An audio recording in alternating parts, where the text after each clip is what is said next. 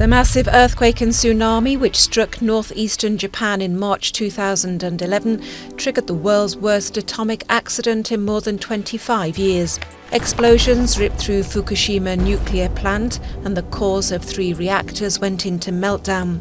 Reactor number 4 was not in operation at the time, but its storage pool, packed with fuel assemblies, was left damaged and vulnerable to further quakes. It was 2.5 years before work could begin to remove more than 1,500 fuel assemblies in the pool.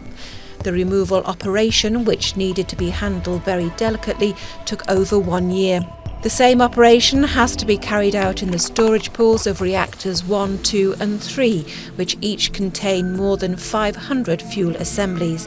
Preparations are underway but will take a long time to complete due to the structure's damage. New technologies need to be created to find and then remove the melted fuel in the reactors before the site can be decontaminated. The huge size of the operation means the work will take some 40 years to complete.